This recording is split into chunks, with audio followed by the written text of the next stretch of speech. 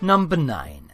I almost forgot I had this miniseries for a little bit there. Anyway, you guys, you shot your shot, you took your guess. I told you it was a sweet little anime boy, but which one?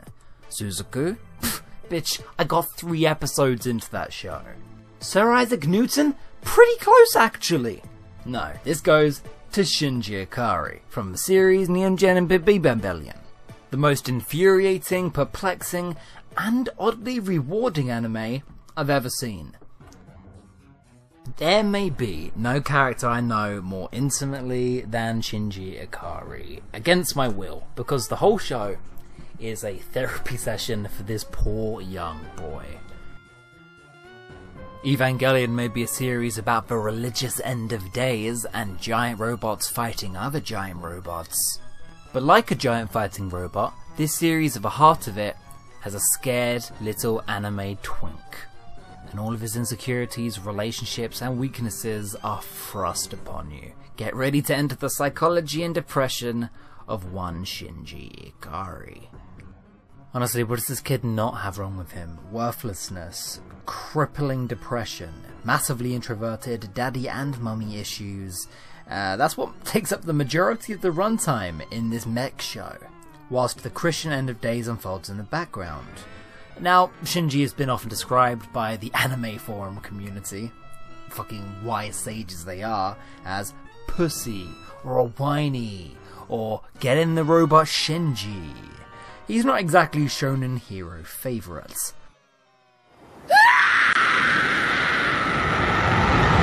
Yes, hello, can someone come pick up their son from aisle 4? Because for once, the 14-year-old schoolboy, tasked with piloting the mech, isn't glamorized.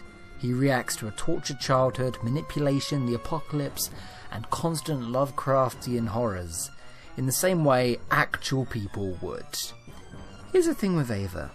It's an art house anime pastiching the Saturday morning cartoon that just somehow fell into the Japanese mainstream. Without that key context, it's easy just to see Evangelion as the mech anime it's wearing as a disguise. Evangelion isn't focusing on mechs or on war. Those elements are just about as ornamental as the show's many religious allusions. It is much more focused on the psychology of 3 broken children. Shinji is a pussy is the quickest way to tell others that you didn't actually follow the first thing about the show. My god, I do not miss early internet forums. Every single time Shinji runs away from the action, you go with him. You leave the battlefield, the plot and the stakes behind momentarily. And it's in these moments you see the true priority of the show, Shinji's psychological state. Imagine if Bleach Man from Bleach lost a big sword battle and then had an existential crisis he needed actual therapy for. Imagine if Naruto got a bit psychosexual with his ghost dad. I'm sorry, Futanari Gundam 2007. It's okay for media to challenge you sometimes. To be fair, Evangelion can be a challenging watch, but I love that this is a character who shirks his action hero responsibilities because he doesn't want to and he's scared. When it's those same insecurities that lead him to getting into the action in the first place. Acceptance, a sense of self, a purpose. 26 episodes and Shinji is still searching for his motivation. Why am I doing what I'm doing? I love that in a protagonist. Question the systems that control you. Ultimately, it turns out Shinji just wants to return to the amniotic fluid of his literal flesh mother, meaning that all Shinji really wants is to crawl back up into the womb. Can relate.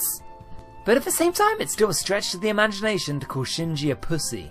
I hate that. Worst criticism. Shinji isn't even remotely a coward. Shinji is you. And, at the wrong age, anime fans don't want to see themselves accurately reflected in a genre of power fantasies. Shinji is brave. He's selfless and heroic. Getting into the fleshy abomination of Mum, an experience that, by the way, hurts him. Let's snap your arm and throw a metal pole through your skull and see how you cope with your loveless military world of emotional manipulation and god horrors. In fact, catch him still stepping up to save a kid he doesn't even like, with nothing but a shank. Here's the thing. You shouldn't want Shinji to get in the robot. Give my son a fraction of love and belonging. Someone get this boy a hug. Honestly, I think he just settled for someone saying good job to him without the lure of sexual or emotional manipulation. Oh, that is a good question. Visual prompt. What is this character's greatest moment? Well, there's that time he made a whole new dimension, giving me a splitting continuity headache. I personally love it every single time we're in Shinji's head and he's just understanding things and breaking them down as concepts. He's an abstract little boy. But my favourite moment is absolutely everything involving Kaoru? Oh god damn it, they're gonna come for me again. I didn't pronounce the anime name right! All the way into episode 24, Shinji finally meets the one person who truly loves him. Unconditionally. And it doesn't go great. Earlier this year, Evangelion dropped on Netflix with a brand new English dub, and it changed dialogue.